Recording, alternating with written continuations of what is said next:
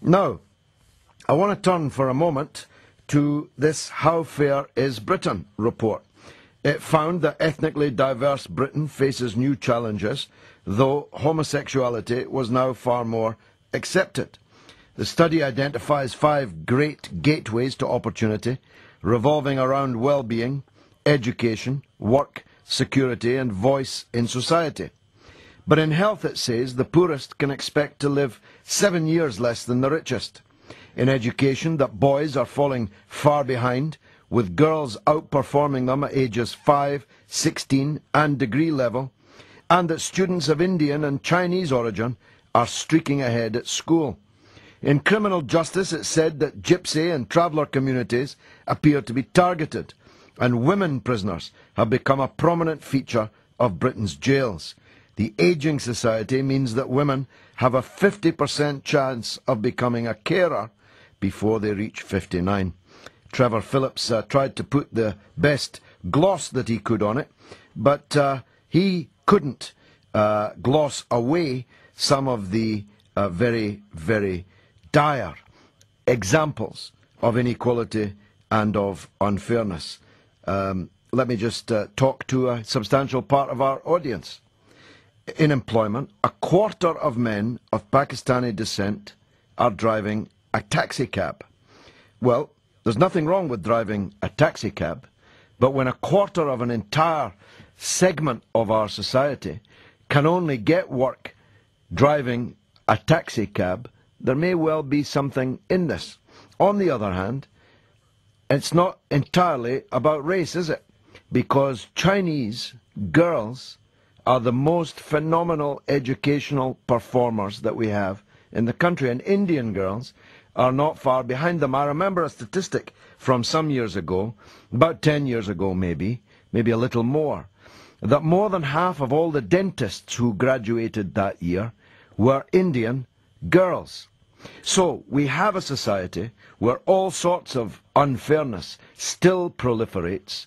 It's beginning to break up in that sense from previously monolithic issues of race and sexual orientation, but it's nonetheless pretty unfair. One man who has undoubtedly studied this in more depth than I've been able to in the few hours since I got it is Randeep Ramesh, who's the social affairs editor of the estimable Guardian newspaper. Randeep, thanks very much for joining us. Good evening, George. Just tell us, as an overview, if you would, what you thought of this report. Did it square with what you find in your everyday work? I think it's a pretty good summary, if you can call a 700-page document a summary. There's an awful lot in there. But to be fair to the Commission, they've spent 3 years combing through just about every statistic that's come out which represents the way that Britain has changed, either for better or for worse, in the last since the last 3 years specifically, but looked back to see how trends in society, you mentioned homosexuality and the acceptance of that. Now, that's been pretty much a feature of our society. Yes.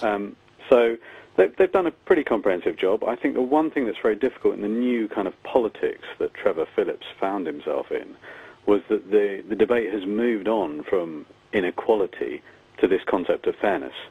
And I think that's quite a difficult change for a body like the EHRC, the Equalities and Human Rights Commission, to deal with. And indeed, I see in your own newspaper, Mr. Glover is arguing today that the left should begin to accept that equality is a bad thing.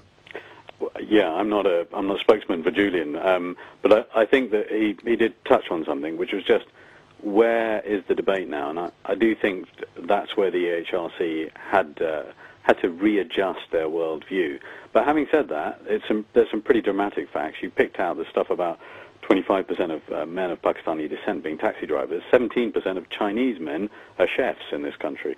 There are pretty formidable barriers to entry to a lot of professions, and I think despite the achievements of the Chinese as groups in our society, that's a pretty damning statistic. The gap there is fairly large. So I think the HRC should be commended for the kind of level of detail they've got. Yeah. It's just the different environment from which it was commissioned. Yes. Let's talk about race for a minute. It's clear from the stat we both used that Pakistani men probably find it quite difficult to break into other professions and end up driving a cab, which is a perfectly respectable and honourable job, and many of our listeners are driving cabs this evening. But if their sons become cab drivers too, which strikes me as quite likely, then we are beginning to see a kind of ghettoisation amongst Pakistani labour. Yet on the other hand, we have this extraordinary, to me extraordinary, performance of Chinese girls and Indian girls, and boys, by the way, but girls far more than boys. How do you account for that? Well, I think that's an interesting question. I think one thing that we have to sort of accept is that the Islamophobia may be on the rise in the past few years. We also probably have to look at the class distinctions within society. One of the interesting things with Indian so-called success, or Indian origin so-called success, is if you look at a class distinction, and that is free school meals, you find there's quite a large gap between Indian students who are on free school meals and those who are not.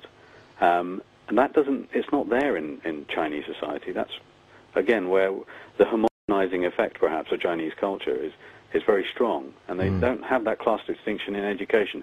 So whenever we look at something, I mean, you're quite right to point out that ethnicity rather than race is playing a more prominent role here, perhaps. Yes. We also have to look at things like class distinctions within those groups. It may be that there's a large ghettoization within the lower social economic orders of Pakistani groups in this society. We know that they're far behind. And yet, of course, you know, many cultural levels, there's not much to put between Bangladeshi, Indian, and Pakistani men or women, if you see what I mean. I do. So yes, I think it's ethnicity, perhaps, which is the new colour bar, if one could put it like that. Yes, that's going to fuel another 700-page report, I feel, coming on. Let's look at the issue of class and the performance of children on free school meals, given only, of course, to those on very low incomes. And the best possible, I think, indicator of class distinctions. They're, of course, predictably doing badly at school. Yeah, and I'm afraid that's one of the things that we do look at, or the report looks at. And one of the unfortunate things is, I think I'm correct in saying, is that lasts all the way through school. So at 5, I think it's 25% of boys manage to reach a certain educational standard, and at 16 it's the same 25%. And it's free school meals that provide the large component of that explanation. So in some ways, school as a conveyor belt towards success perhaps isn't working too well with free school meals, although that's not an argument to remove them. Of course not. I think it's just we may be failing a section of our society, especially those which are troubled by socio-economic problems.